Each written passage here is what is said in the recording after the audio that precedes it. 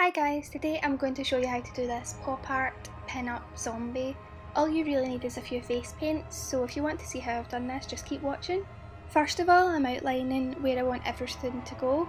I'm using an eyeliner pencil to do this, but it doesn't really matter what you use. It could be a lip pencil, eyeliner pencil, doesn't matter what colour either, because eventually we're going to go over this with black face paint.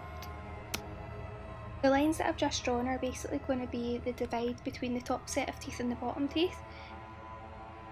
I've only drawn the lines in certain areas, and the outline that I'm drawing round about these is basically where it's going to look like the mouth's open.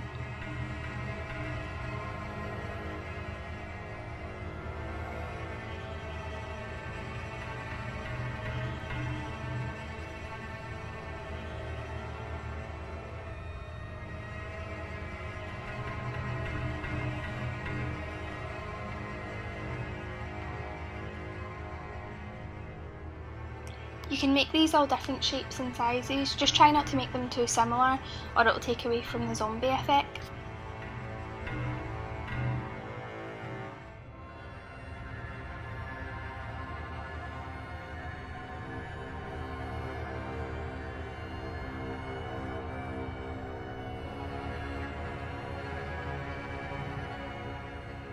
And now I'm just drawing on the other details.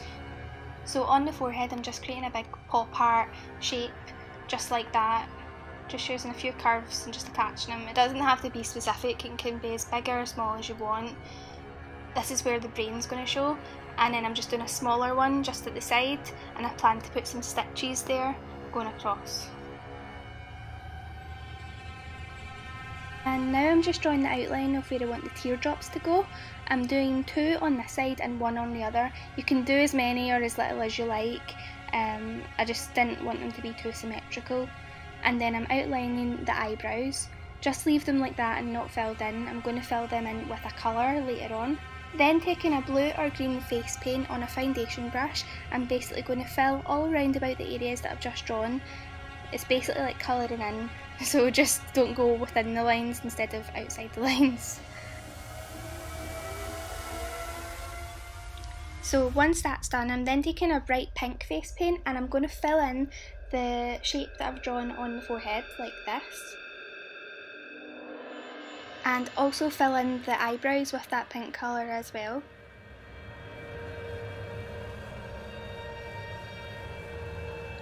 Then going back in with the green or blue face paint on a smaller brush, I'm then going to go in round the edges that I couldn't get at with the foundation brush.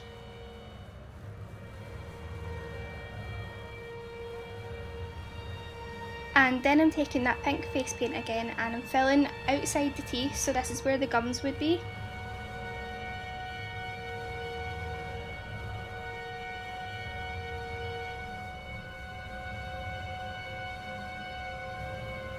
And then I'm taking a white face paint, and what I'm going to do now is fill in all the teeth. The face paints that I'm using are by Snazaroo, so they're just simple Halloween store face paints, they're not anything special necessarily. They're still good though and they work.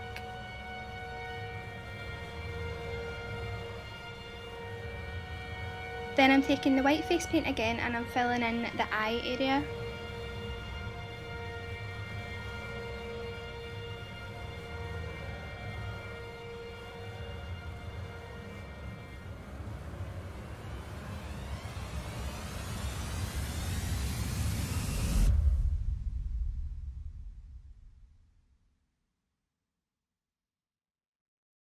And the same again with the tears.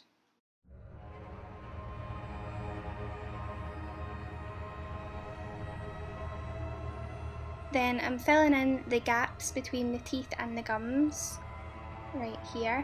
And then I'm going to start outlining all of the black pencil that I used at the very start.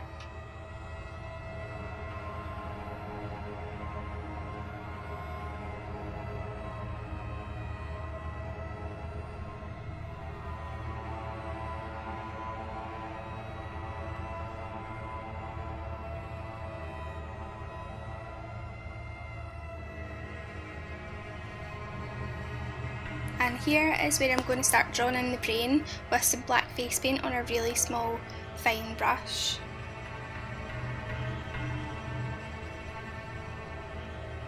You're better to use a photo for reference. That's what I did. I just googled cartoon brains or something like that.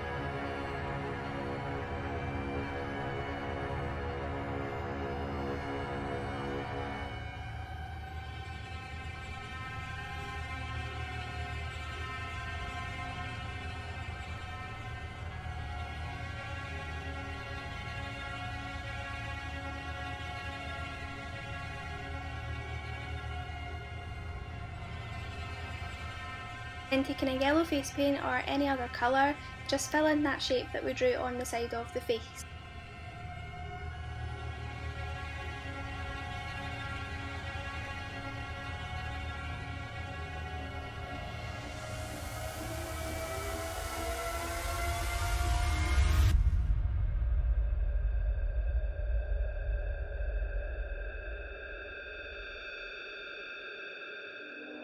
Then I'm outlining that shape and I'm going to draw some stitches going across with the black face paint.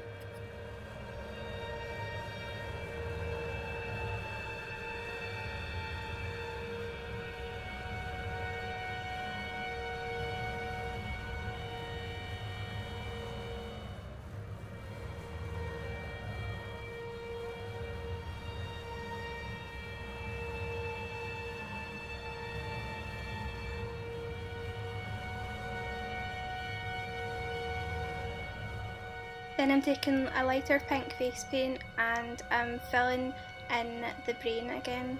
This is just going to give it some 3D. Okay, so after this my camera cut out, I'm so sorry about this, but basically what I've done then is I've taken the black face paint again and I've gone round everything I've already drawn and added some outline details. I've done this round about the teardrops, round about the brain. I've also outlined the nose to give it that pop art effect. I've added some lashes to the top outer corners of the eyes and I've gone round the mouth area as well. Now I'm drawing diagonal lines to form the cheekbones, and instead of the usual way you would contour, I'm just drawing downward strokes with the black face paint, and this is going to create some shadow, but it's going to give that painted effect that pop art paintings tend to have. And then I did the same with the temples of the forehead, and I also outlined the entire face. I added some red lipstick to the part of the lips that are exposed, and I outlined this with the black face paint to give it that cartoon-like effect. And that's the final look, guys. The lashes that I'm wearing are by KMac Studio and the style is Melissa. This is a really fun and easy look to do. It's also great if you're looking for something last minute. I'll leave all the products and stuff that I used down in the description box below. I really hope you enjoyed this look, guys. Remember, if you did, give it a thumbs up and comment below on what you think I should do next. You can also follow me on Instagram at Shlemonade, and I'll see you in the next video.